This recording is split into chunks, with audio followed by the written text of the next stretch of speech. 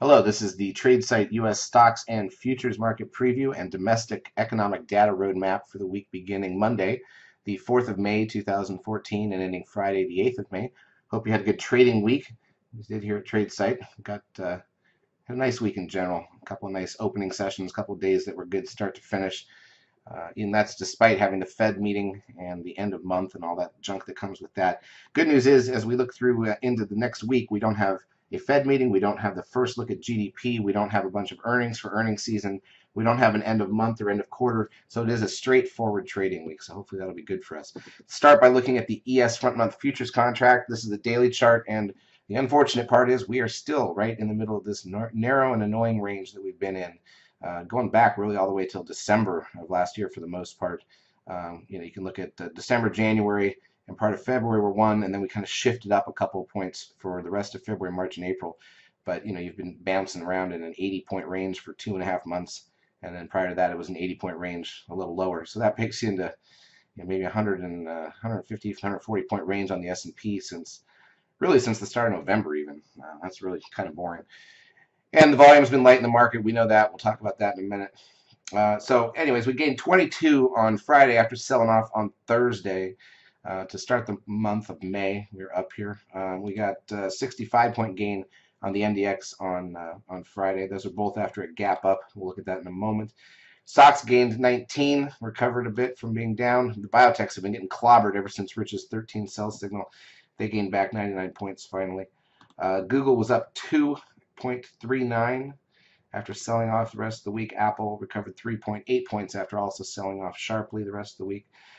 Take a look at the VIX, down $1.85, back near the lows of the year. It's not really a bullish sign for the market. Here's the crude oil down a little bit at 57.58. No, sorry, 59.25, the moving average, 57.58. Gold was down a little bit as well. And here's a look at the trend where the trend where the 10-day moving average of the trend is now down to 0.86, 0.96. Remember, a 0.85 reading, if it's a 10-day moving average, is really negative for the market. And we had one of those back in February. It did top the market. We just didn't sell off much. We'll see if we get it here again and what it does for the market from there. Here's a look at daily volume. Thursday was the big one for the end of the month at just over 2 billion shares, finally an over 2 billion share day, the 1st of April, the first day of April over that volume. And we had some other days this week. Volume was definitely better. The 10-day moving average of volume is heading back up. It had dipped as low as almost 1.5 billion shares in the middle of the month. Now it's back to 1.75, so that's much improved. And that's why this week I think was a little bit better. But we were out of earnings season, and that does provide us with some better opportunities in general. All right, let's look at the intra-week action. We're going to go to 10-minute charts here on the ES and the NQs just to see what we did. And here you go. Started the week with a small gap up, filled that and went lower. Monday was good for us. Tuesday opened flat, lower, came back up, closed at the high of the day. Wednesday gapped down, moved around a lot. Remember, this was the Fed announcement day. Didn't react to the Fed at all. Did not fill the gaps either from the morning. Thursday, small gap down, never filled it, bounced around and pushed lower in the afternoon.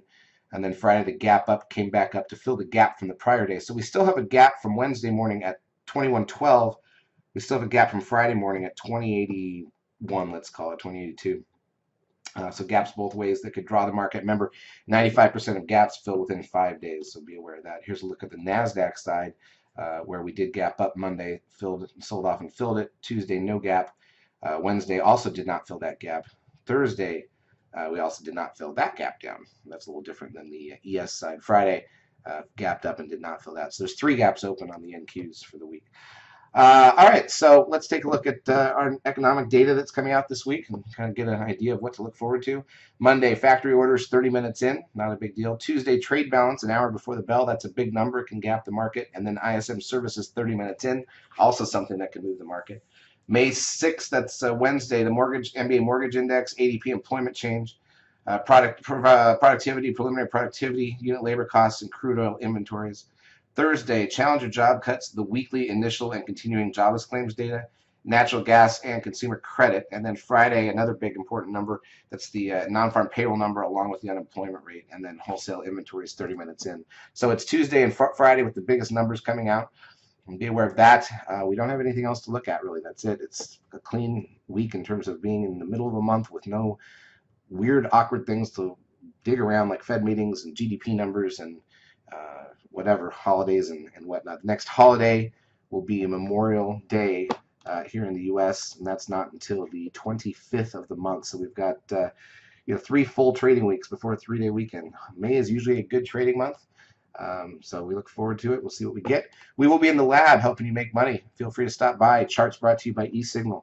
If you do find these videos useful, please like them on YouTube. It does help us out. Have a great week.